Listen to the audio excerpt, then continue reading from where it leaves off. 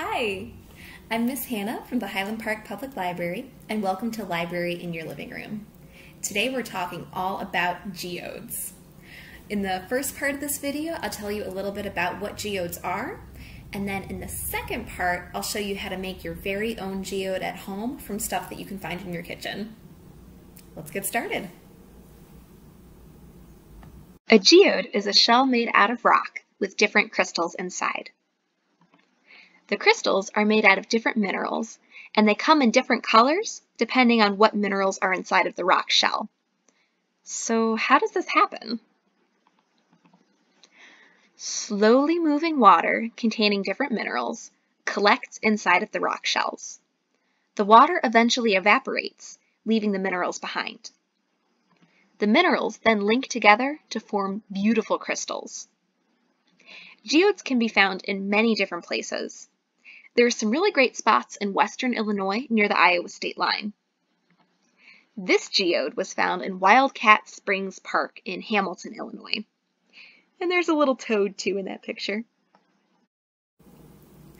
Luckily, you don't have to drive all the way to the Iowa state line to make your own geode at home. You can use some really simple ingredients that you can find in your house to make a really cool replica of a geode. All you need is an eggshell, boiling water, salt, and food coloring if you want to make your geode fancy. Now, because we're working with boiling water, be sure to get an adult's permission or have them help you out with this part of the project. So the first thing you're going to do is get an eggshell and clean out the membrane. There's like a second skin that's on the inside of the eggshell. You can kind of see it all piled up. And you're going to want to scrape that out. Here's what it looks like. If you pour some warm water inside of the shell and let it sit for a little bit, that makes it a lot easier to scrape out the membrane. And it's really important to get that out because it will get moldy and really nasty if you leave it in. So once your eggshell is nice and clean, you're going to take some boiling water and add food coloring to it if you want food coloring. This is about 2 teaspoons of boiling water. You don't need much. Next, we're going to add about half a teaspoon of salt. Sprinkle it in the water, and then you're going to stir it until the salt dissolves completely.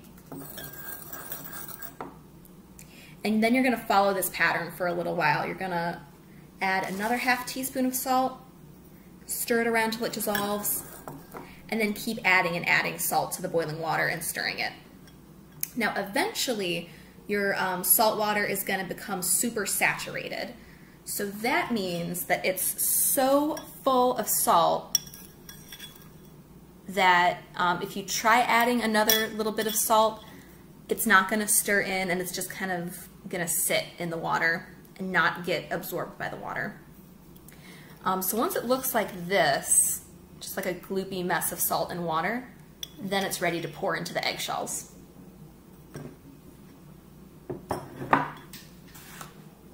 So I have my eggshells inside of an egg carton. You're going to want to put them in something like an egg carton or a muffin tin so that they don't tip over when you're adding your saltwater solution. So I'm going to pick up one of my shells and then scoop a couple of spoonfuls of salt water inside of the shell.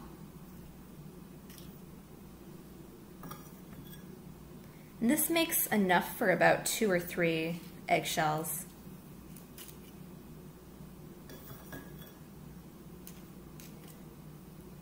And you can fill it as much as you want. I'm not going to fill mine all the way just because I think it looks better that way.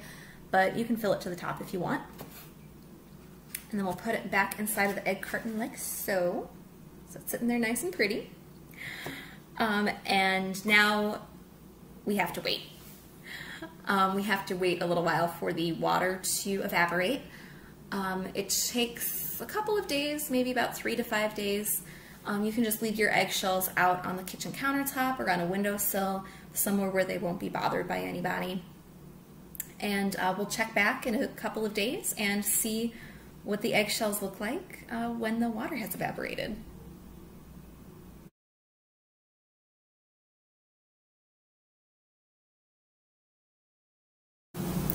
All right, so I'm wearing a different outfit, which means time has passed.